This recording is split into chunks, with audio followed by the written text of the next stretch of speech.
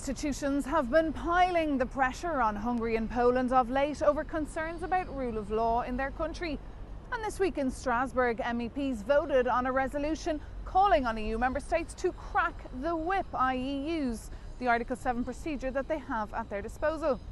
More details in today's brief from Brussels. In an unprecedented display of solidarity, judges from all around Europe took to the streets of Poland last Saturday, rejecting laws that endanger the independence of judges. A number of them decided to travel to Strasbourg this week to highlight their plight among EU lawmakers. The aim of the so-called reforms is not to really make the justice working better. In fact, the reforms are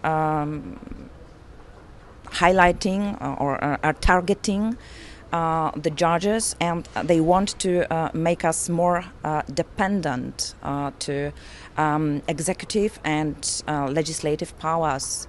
And that's really dangerous, in fact. For its part, the European Commission has piled the pressure on Poland and asked the European Court of Justice to order the suspension of the current disciplinary system.